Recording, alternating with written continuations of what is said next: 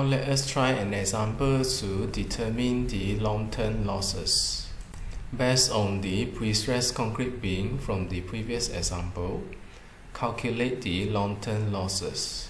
It is given that the cement used is type R, steel class 2, the design life of the structures is 50 years, the GK and QK are 7.2 and 12 kN per meter, the relative humidity is 60%, the pre-stressing force is 1200 kN, the eccentricity of the tendon will be 450 throughout the section. It is a pre-tension member. The beam span is 12 meters, FCK is 40 Newton per mm square, and 7 wire standard strength is being used, with the diameter of 15.2 mm. The dimensions of the sections is given here and the number of tendons are shown here. You may pause the video for a while for you to work out the solution. For you to calculate the long-term losses, you may straight away adopt this equation.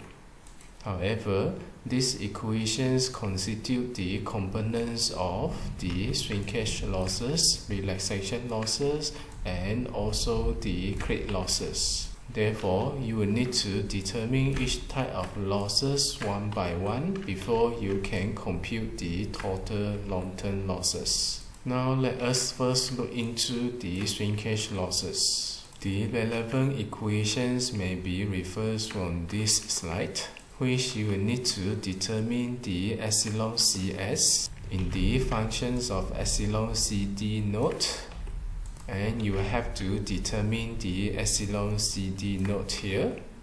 This epsilon in the steel tendons to be multiplied with the modulus of elasticity of the steel and also the total tendon area. With that, you will need to first determine the epsilon CD naught for you to determine the epsilon CS. The equation here requires the relative humidity, which is given by the equations equal to 60%. And in these equations, you need to determine the factor alpha DS1 and 2. It is given that the cement type R is being used. Referring to the table here, cement type R will have alpha ds1 equals to 6 and alpha ds2 equals to 0.11. Substitute the relevant value into the equation here, you get epsilon CD naught.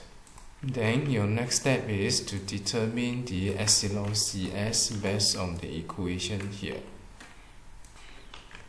You need FCK, which is equals to 40, and you will need this KH. The factor KH can be determined from the table here, which you need to first determine the H naught in the functions of the cross-sectional area divided by the perimeter of the section. From the geometrical properties of the section, you are able to determine the AC. Now you need to determine the perimeter of the section, which is the summations of 2.4 meter plus 100 plus 650 plus 150 plus 300 plus 650 plus the span here plus 650 plus 150 plus 650 plus 300 and plus 100. If you find this to be complicated, you can use this 2400 times 2 represent the top line and the bottom line, plus 750 times 2 represent the line here, and you need to add up another extra surface of the 650 times 2. It is basically the perimeters of the sections exposed to the environment. With the value acquired, you are able to determine the H node, which is equals to 114.5 mm. Refers to the table, which is this, and do the interpolation. The KH is found to be equals to 0.978. Now substitute all the relevant value into the equation here, you get epsilon CS. The losses due to the shrinkage is determined by the equation here, where the modulus of elasticity of the steel is 195 gigapascal, and total area of the steel tendon will be a total N, which is 8 unit, times the areas of the tendon for the steel strength. It is calculated to be equals to 130 kilonewton. Next, you need to calculate for the relaxations of the steel, which can be determined from the equation here. The APS here represents the tendon area, and you will need to determine the data sigma PR, which is from this equation. Therefore, we are going to compute this data sigma P.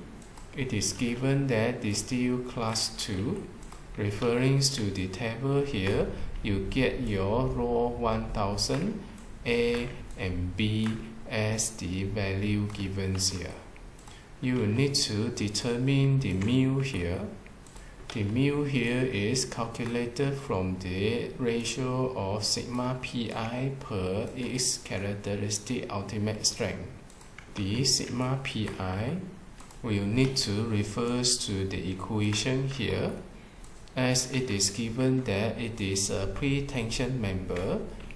The sigma Pi will be equals to this, the smaller value of the two, which are 80% of its characteristic strength and also 90% of its characteristic yield strength.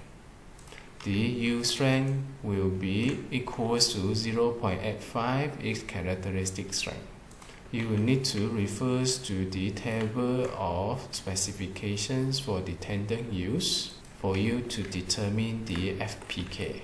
With that, your FPK is determined as 1670, where its yield strength is estimated to be equals to 1419.5 Newton per mm square, and the sigma P maximum will be the smaller of the two. And based on the equations, the sigma Pi will be equals to 1277.6. The mu is determined by having this sigma Pi divided by its characteristic strength, which is 1670.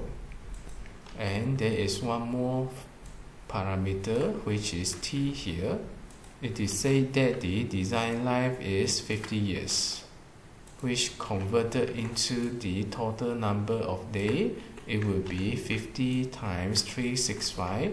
You will get this number, and substitute the relevant value into the equations. The ratio will be equals to 0.029. Having the sigma Pi here known, you are able to quantify the sigma PR. This represents the relaxation losses per unit area, which when you multiply with the total cross-sectional area of the tendon, you are able to quantify the total relaxation loss.